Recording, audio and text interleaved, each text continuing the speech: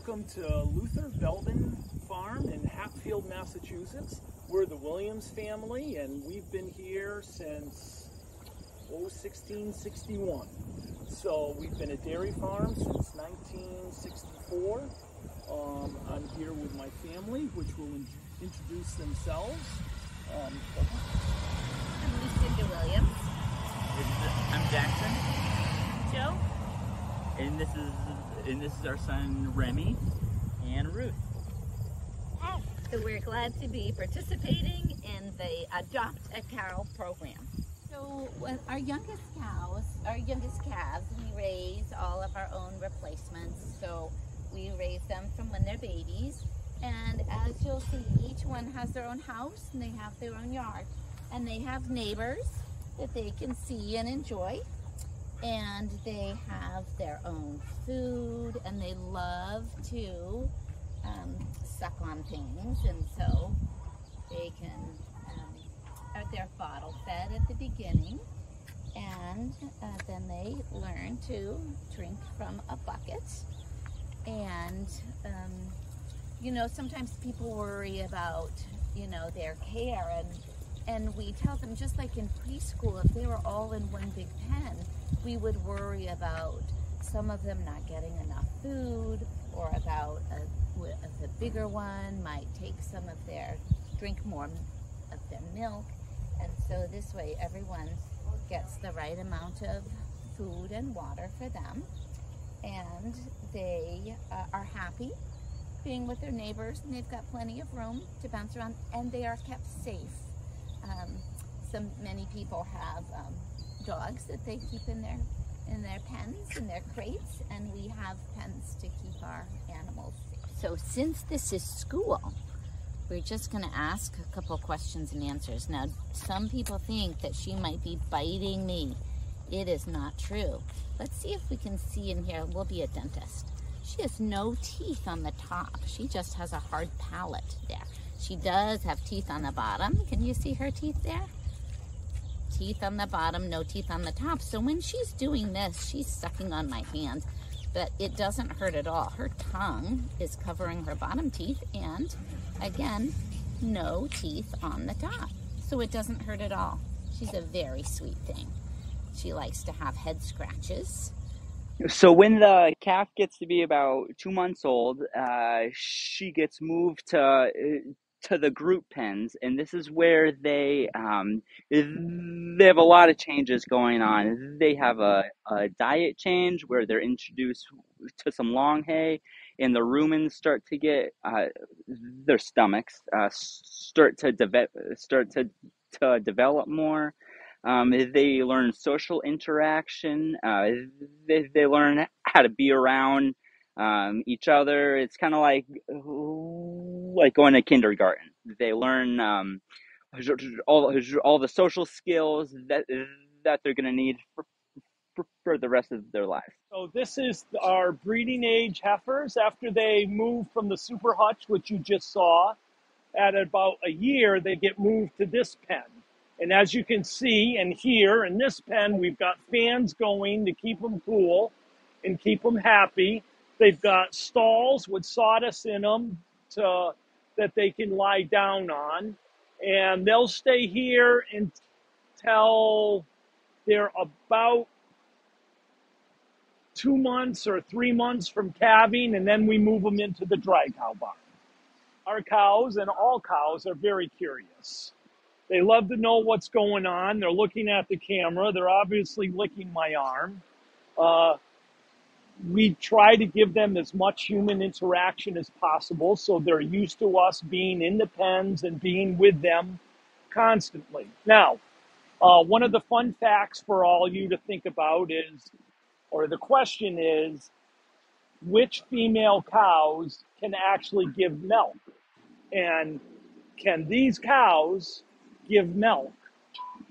And the answer to that would be no, they can't, not yet. They first have to get pregnant, have a baby calf.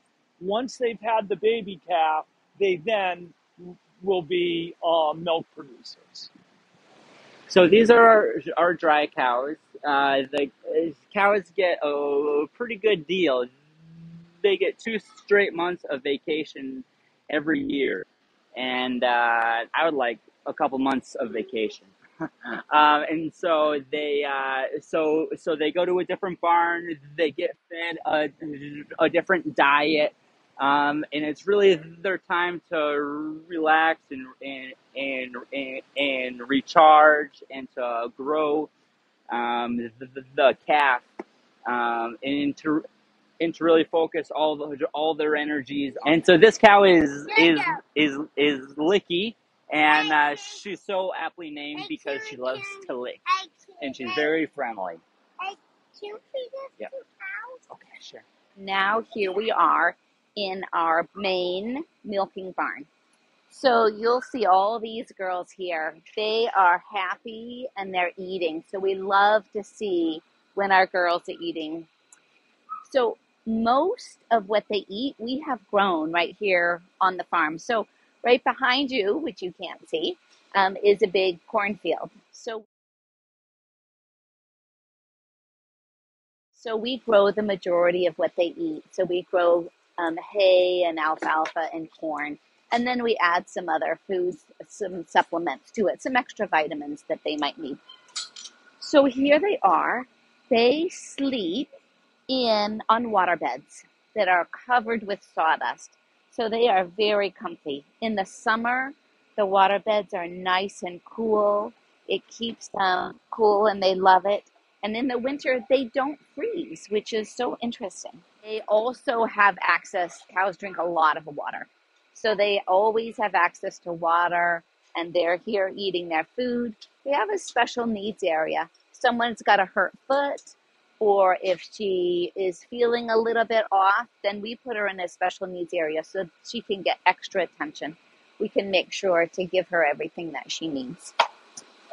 Also, you will see that we have some massage, some cow brushes to give them a massage over there. And we have giant fans. It's really important for cows to keep cool in the summer. They love their temperature, ideal temperature for cows. Well, this is a good question for you. Since this is a school project, what do you think the ideal temperature for cows could be? Well, for me, my ideal temperature is about 72 degrees. Summer or winter, I would like it to be 72. It's not the reality, but that's what I'd like. For cows, their ideal temperature is about 50 degrees. It's a lot colder than for us. So it's important for them to keep cool in the summer. I want to talk about, we're a robot barn. So our cows, unlike other herds that they all get milked at the same time, our cows get milked in a 24-hour period. So as you can see by the video, our cows are eating right now, or some of them are eating. Once they're done eating, they go to their stalls where we have water beds with sawdust on top that they will lay down in. And then when they're ready to eat again or to be milked, they will go over to the robot, which will sort them into the robot, milk them, and then they'll come back here for more feed. So we have 3 milking robots, and each robot milks about 60 cows each. That means in total, we milk 180 cows.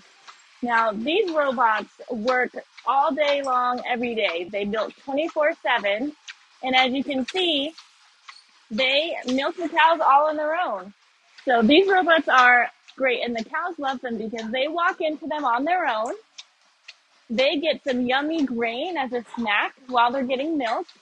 And then this robotic arm here has a little laser on it that sees where the cow's teats are, and then it can put each cup on the teat all on its own. And so when we milk the cows, there's 3 steps to it. So first, the robot washes each teat, and then it puts on each teat cup. And you can see here, this is the milk that's coming out of the cow. So it's tracking it the whole time. So we can see how much milk each cow makes. And once the cow's done being milked, the last step is that it sprays the cow with some iodine to help make sure it stays nice and clean after milking. And then the front door opens and the cow steps out and another cow can come in. So another thing that I think is always fun to think about is how we care about the nutritional needs of our animals, just as it's important for us to get the right nutrition in our bodies. It's important for our animals to do the same. So when they are in here in the milking robot, they get a particular amount of a protein pellet that comes down automatically. Now these robots know exactly who it is who has come in for her time milking, and it will be able to feed her. The computer generates just the right amount of feed for her, where she is in her milking cycle and what her nutritional needs are. My nutritional needs might not be the same as your nutritional needs because we're different sizes and different ages. So the same is true with our animals. So this is our milk tank. We've got a 4,000 gallon milk tank that keeps our milk cool. So milk coming out of the cow is somewhere around 98 degrees. It's pretty warm. And as it comes out of the cow and goes into the tank, we actually put it through this pre-cooler, which cools the milk down. We run water one way and milk the other, and that cools the milk down to about 70 degrees. The warm water is used to feed the cows because they love warm water, especially in the winter. Then the milk itself goes into the tank, where if you pan to the display, you'll see it's at 38 degrees Fahrenheit, right where it's supposed to be. Our milk is picked up every other day. So today is a milk truck day. So pretty soon the milk truck will be showing up. So our milk, as I said, is picked up every other day. And from there, it goes to one of our plants and it's processed, homogenized, pasteurized, and made into the next product. And if it's milk in the store, it's going to be at your doorstep within 3 to 4 days. So milk made here is very fresh to all the consumers. The other thing I'd like to point out is the importance that we put on quality of milk. We make sure that that's why we want our cows healthy and happy. It helps keep them healthy, keeps the milk healthy. We monitor that. Behind us is our methane digester, and it goes 16 feet into the ground, so it doesn't look like much, but there's a lot happening back there. We use the poop from cows to generate electricity, and so the lights that you use, as dairy farmers, we care a lot about the health of the earth and taking care of it. And so this digester is one way that we sustainably run our farm and help protect the earth and the land.